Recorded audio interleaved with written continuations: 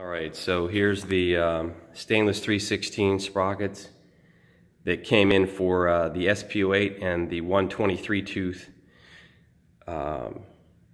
that's coming in for the behind the neck. The behind the neck uses 4 regular 19 tooth sprockets for 40-1 chain and 123 tooth. So there's the 23 tooth one. So it's just a matter of getting that polished. Everything's ready for the sprockets, the ball bearings, and there's the originals. So, with just the standard brass bushing. So, it's ready for the SP08. And there's the equivalents. These are also found on the SP08 in the double chain section. There's the original. And there's a new one ready for the ball bearings.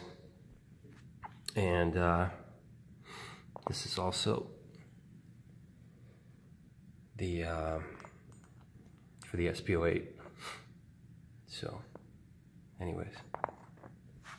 Yep. And there's the old one. So.